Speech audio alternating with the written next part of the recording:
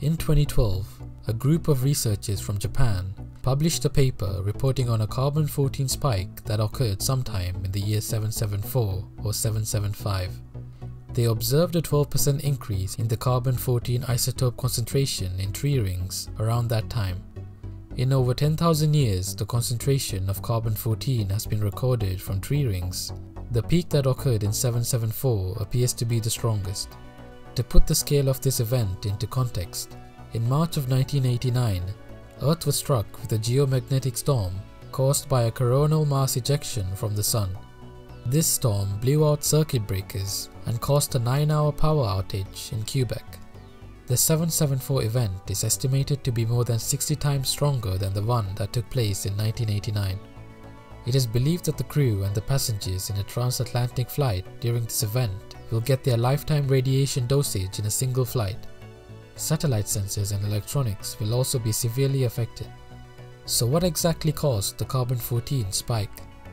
There are two phenomena known to us that can cause this level of spike within a year as the one that occurred in the year 774.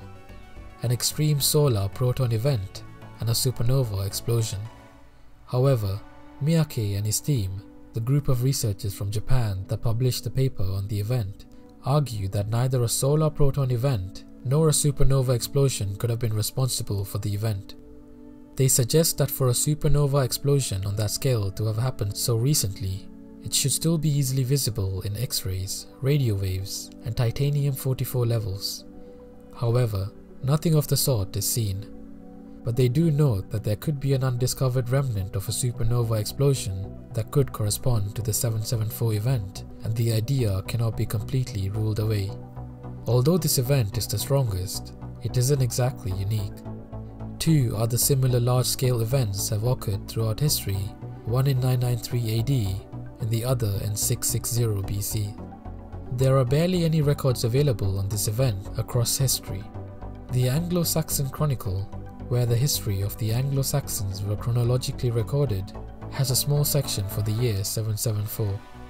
It reads as, "This year, the Northumbrians banished their king, Aelred, from York at Eastertide, and chose Ethelred, the son of Mull, for their lord, who reigned 4 winters.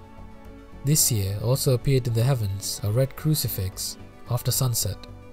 The Mercians and the men of Kent fought at Otford, and wonderful serpents were seen in the land of the South Saxons." Was it a supernova explosion, an extreme solar proton event, or something else entirely? Until more historical documentation on the event in the year 774 is found, and further research on undiscovered supernova remnants is carried out, the cause to this bizarre spike will remain unknown.